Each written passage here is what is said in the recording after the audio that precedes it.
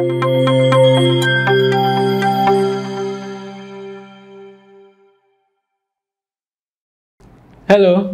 hi, welcome to our YouTube channel. Welcome to Digital Marketing Skill Institute, and my name is Seun Arumavo, and I'm here to talk about how to grow organically on YouTube as a total beginner, right? So, but before we dive into this, I'd like you to subscribe in our YouTube channel to actually get more updates on when we make posts and when we drive out information to you.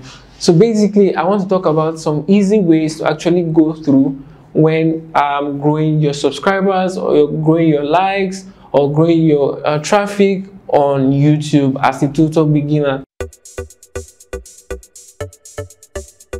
The first thing you want to look at here is the audience. You want to look at the audience, you want to look at the people you're trying to reach this information to. You want to look at the people that needs the information that you're posting on your YouTube channel. You want to make sure that information you're posting on your YouTube channel is directly going for a particular set of people. Maybe your YouTube channel is for digital marketing skills, or your YouTube channel is for a particular product, or your YouTube channel is for a lifestyle. You want to make sure that people who are actually interested in these things get more information on your YouTube channel. So yes, your audience is very, very important in this particular aspect. Another angle we want to look at is your content, right? You want to look at the content you're putting on your YouTube channel. Like I said earlier on, if your YouTube channel is not making any sense, if the information you're posting there is actually not directly helping people in resolving issues or giving them informations, then there's no way they want to come back to subscribe on your YouTube channel, or to even come back to watch your videos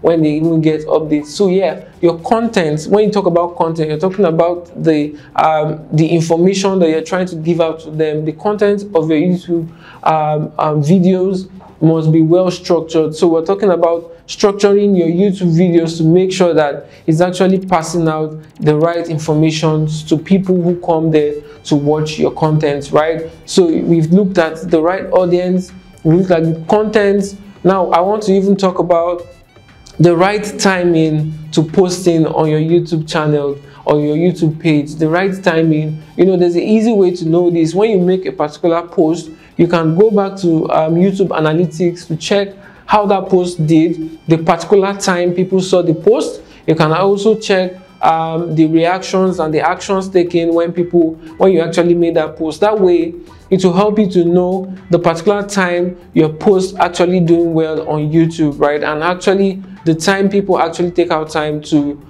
make actions on your YouTube channel. So you want to actually take out time to look at the time strategy, create a time strategy to make sure that you're posting your contents out the time your audience are ready, or they have that particular time frame to look at the post. So that leads me to the next one I'm talking about, which is talking about being consistent, right? You cannot say you're running a YouTube channel, or you cannot say you're running like a post on a YouTube channel and you're not consistent, right? It is very important for you to be consistent, because consistency actually allows the page to run well, and it increases your graphics or your graph on the YouTube analytics. So it is very important that you are consistent when posting. You're not posting today about lifestyle, tomorrow you're posting about digital marketing, the next day you're posting about something else.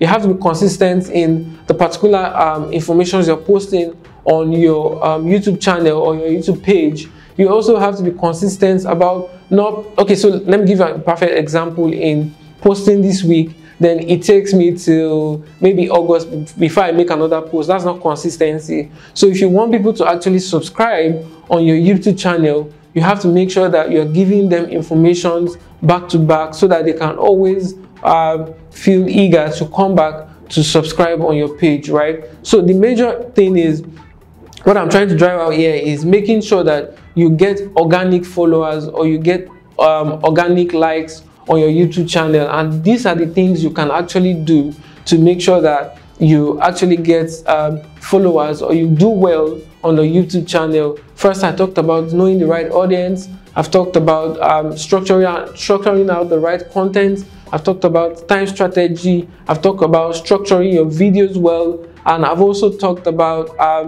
posting the right videos on your YouTube channel, right? You also want to make sure that you're posting quality videos.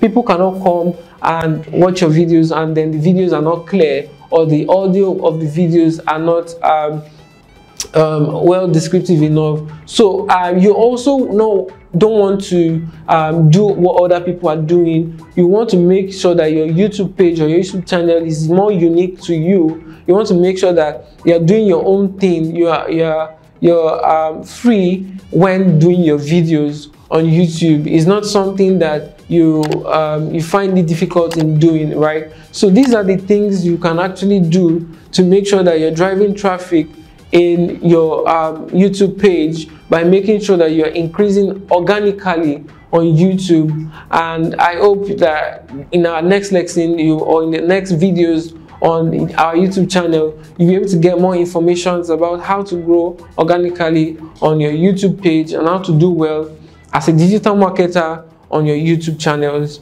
Thank you very much. I hope to see you next time.